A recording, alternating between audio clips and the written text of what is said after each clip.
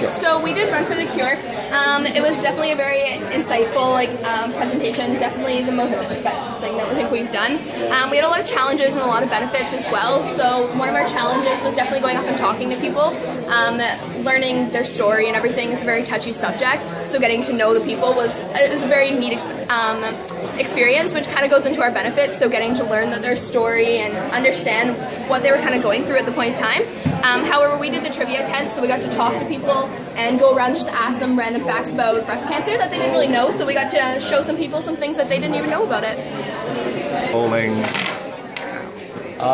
My main takeaway from this was just learning new experiences from it, understanding and learning the world, and really knowing you're helping out while being taught stuff.